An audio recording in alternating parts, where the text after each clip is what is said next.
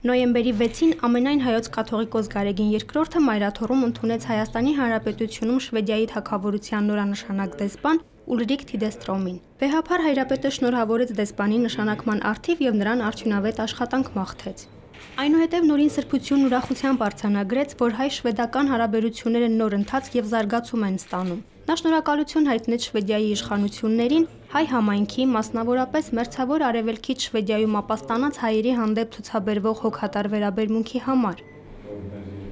Ամենայն Հայոց Կաթողիկոսը հույս հայտնեց, որ երկու ժողովուրդների միջև կապերի առավել խորացման եւ ամրապնդման գործում ամուր կամուրջ կլինի նաեւ Շվեդիայի հայ համայնքը։ Գաղտնիք չէ, որ հայ-շվեդական հարաբերությունները շատ ջերմ են, եւ ինձ այլ բան չի մնում անել, քան դրանք պահպանել եւ ավելի զարգացնել։ Իր հերթին նշեց Ուլրիկ Թիդեստրոմը։ Մեծ պատիվ էր Հայաստանում հյուրընկալվել Ամենայն Հայոց Կաթողիկոսին։ Այս հանդիպումն ինձ համար շատ օգտակար էր եւ տեղեկատվական։ Ինչ վերաբերում է Հայաստանի հետ համագործակցությանն ու հարաբերությունների խորացմանը, մենք բավական լայն օրակարգ ունենք։ Մասնավորապես առաջիկայում ուշադրությամբ կհետևենք Հայաստանում անցկացվելիք ընտրությունների ընթացքին, իսկ հետագա օրակարգային խնդիրներից ուզում եմ նշել էներգոարդյունավետությունը եւ շրջակա միջավայրի պահպանությունը։ Կարծում եմ ունենք բավարար ներուժ միասին ավելին անելու նաև այլ ոլորտներում։